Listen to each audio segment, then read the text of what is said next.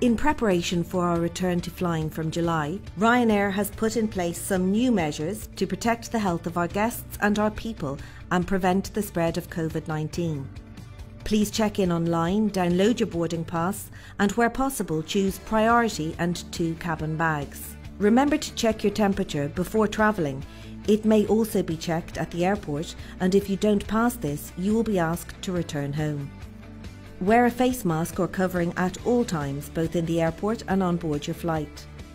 If you are checking in a bag, use our automated kiosk and deposit your bag at the bag drop desk.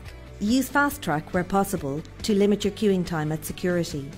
Make sure to use hand sanitizers or hand wash as you pass through the airport, and where possible, try to maintain some distance from other passengers. Please don't queue at the boarding gate, as priority passengers will be boarded first, and there should be no dwelling in the boarding stairwells or air bridges.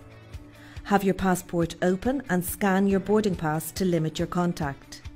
Be assured that all Ryanair aircraft are professionally cleaned and disinfected on a daily basis, which is effective for more than 24 hours. Our aircraft are fitted with state-of-the-art air filtration systems which operate to hospital standards. We will have a limited in-flight service on board our flights, consisting of wrapped snacks, drinks, and sales will be cashless only to limit physical contact. Queuing for toilets will not be permitted, and we ask passengers to remain seated at all times with their seatbelt fastened. On arrival, we ask you to keep your face mask on until you have left the airport terminal. Try to maintain some social distancing as you pass through the airport and at the baggage carousel if you are collecting a bag.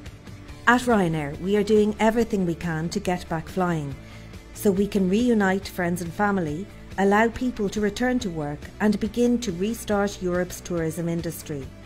Thank you for flying with Ryanair and for following these new health measures, which are to promote the welfare of our guests and our people.